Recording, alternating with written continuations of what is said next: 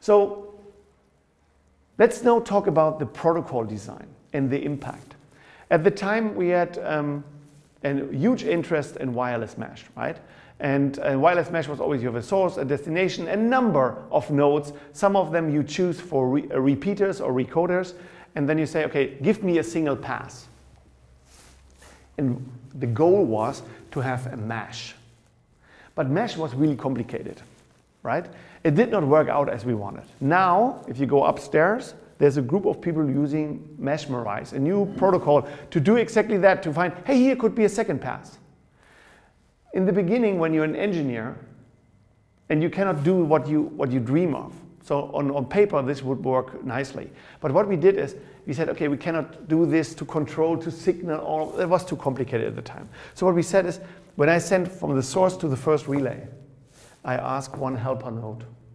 So I break down the whole mesh into something like direct pass, one helper, direct pass, one helper. And it gives good results. It's not the best. We are happy that we have something better now with Meshmerize. But at the time we said, let's only understand this problem of source, destination, helper. So then you have something like this. So the relay recoder I, recoder or repeater I plus 1, and then there's a helper node. And then you have always some epsilons here. And the only thing we want to understand, what should he do? It must be simple, right? You don't want to signal it. So what we will do is, he will send something out. And he could do one thing, what we did so far in the example. Whenever I get a slot to transmit, I will send something recoded. So if the medium access is you can send, you can send, you can send, you can send, which means he sent a packet, he sent a packet, he sent a packet, he sent a packet. And this led to these extra packets. Not good. So the easiest way was, I said, wait a minute. Whenever I receive a new packet, I will recode it and send it out. So he sends something out.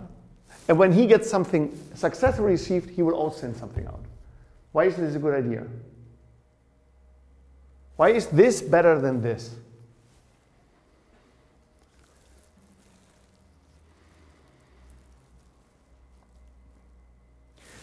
Think about the rank of the information they have. So when he receives something, and he is chosen as helper, he should have the better link here than this link, right? So he said, if I get something new, maybe it's worthwhile that I say it, right? In the worst case, he has heard it. But maybe he has not heard this and all the others, because I take the new information and recode it with others. So maybe he will be happy with that. So the likelihood of creating duplicates is reduced. Maybe, nobody knows that, right? The best thing that we could come up is a protocol, we call it playing cool. I don't know if you know what this means, playing cool, but you just stay cool. You don't send so much, but how much should you really send and when? So when you know these epsilons, you can theoretically calculate that you have a certain transmission rate here and here, so you know when to start your transmission here, and before that you just stay cool. It's like you being in the lecture. If you would run out after hearing about the butterfly, before I show you the green packets, and you run out and tell everybody about network coding, you're not very useful recoder because you have not so much information. So you stay in the classroom and listen for a while, and then you send. But you need the perfect starting time. Because if you send too late, then he was waiting for information here, and this was really bad. And then you sent, and then it was too late. Maybe it was better before. So when to start to send, this only depends on epsilon 1, epsilon 2, and epsilon 3, calculated. So what we did, we put some Raspberry Pis up, we did some Wi-Fi over here, we put the antenna away, we really looked at the packets, we destroyed them with certain deterministic error rates. So here's 20% success rate, 50%, and 70%. Okay? And then we look at the duplicates that are coming in. There were 100 packets. And we said, okay, what is the likelihood going over the degrees of freedom for the 100 packets? And here you see something, this is over the packets, how much extra packets you What is the chance of creating linear dependencies? And here the same. What is the difference? This is binary and this is 2 to the 8. And what is the difference between the two? Can you spot it?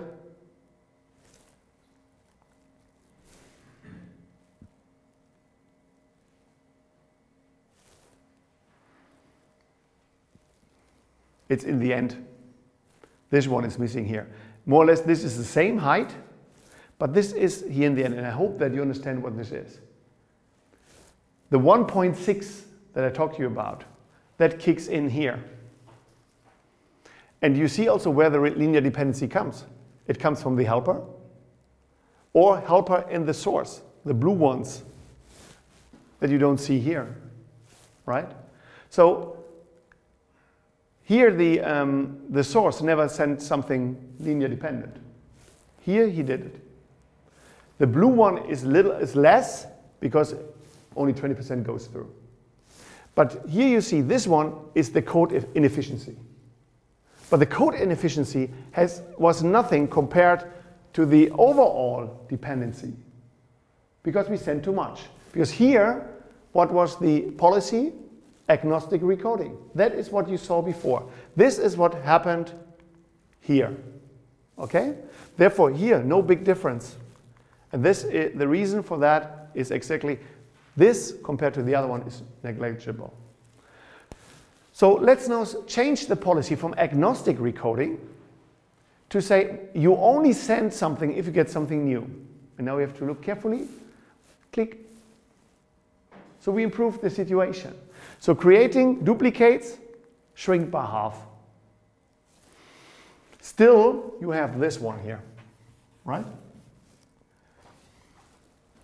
Good. Now we say, okay, then let's do playing cool. Playing cool now says, I listen for a certain while, and then don't do anything, for example, for the first 40% of the time.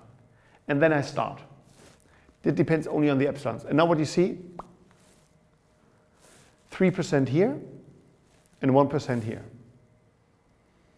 So this is still, did we start at the right time? You can argue about this. You can get away with that, then you start a little bit later, but then you pay in latency. Okay? 1% is not bad. We wanted to have 64 time slots, now we have 64.6.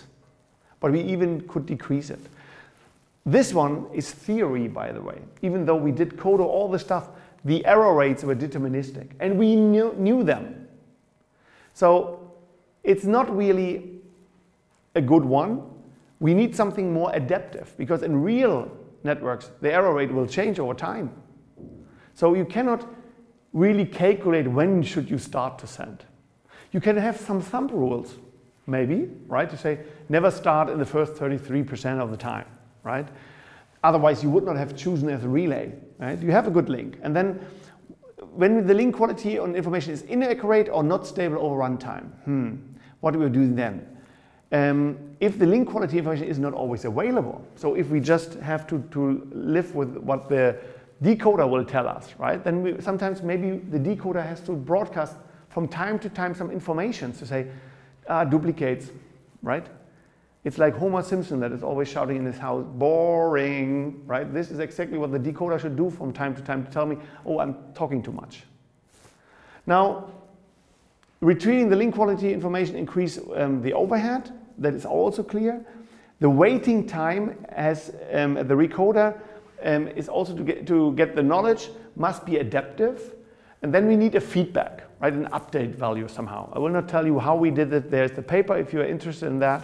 What we did at the time, we had this Raspberry Pis with the nice dongles. We put them in different rooms in Aalborg University, distance 30 meters. Here's the source, destination, here's the helper, right? Why is this a good helper? Because this was direct line of sight, because where the window, this was a little bit hidden, right? And the walls here is just paper. It's a university that cracks down the walls if they need the space. They're doing this quite nicely. So if you have this test bed and you look at the real measurements, right? The effect of the number of training generations. So we are training it now. We are sending and we're looking how much linear dependency you have. When the training generations is low, then you see we have a lot of, we make mistakes. But as we can learn over the training generations, then, so your 64 packets of generation, you do it once, you have a little bit of overhead. You do it again, and then you decrease it. After you've done it 10 times, you go down dramatically, okay? And the updating value, when the decoder should shout sometimes, is also the impact. Here you see there's an optimal point. And if you do more, it gets worse. I mean, that you decrease it significantly, that when you learn something about it is clear. But this is the impact where you make it worse, because your own signaling makes it worse, okay? I think this is not the one. What I would like to show you now is, this is the same plot for the realistic one. And what do you see here? This is, again, the binary one, and this is the higher field. And you see here, he did something, he tried something out, here came updates, and he shrinked it down. And then towards the end, he increased it. But this is also, the 1.6 is more here. He tried to say, okay, I don't care. Now it's the end, let's finish it. There is some duplicates, I don't give a shit. I just send out the packets, okay? If you do the same with a higher field, then you see, he tried something out here, had even more impact than over there. He learned about this, and then he always came back. So it's not going down to zero. He always wanted to say, I'm risking a little bit, so to speak. But overall, the sum is only 1% overhead here. But this is a realistic protocol. This is a real measurement. This is a real testbed. So let's assume even it's 1%. Let's say 65. Then I have one packet more than the optimal that I could get out. I think that is quite interesting for us. Okay? So that's the one theory and practice difference. Not only coding. Coding is one part of the story. But we are here for communication networks. So protocols, they matter. And this is something that we should really always have in mind. It's not only the coding as it's done. And Kodo helps you to take all the information, theoretical approaches away from you. You just have to tell them how to code. But the real work as an engineer is now to find out the protocols. And this is what we do at the chair most of the times.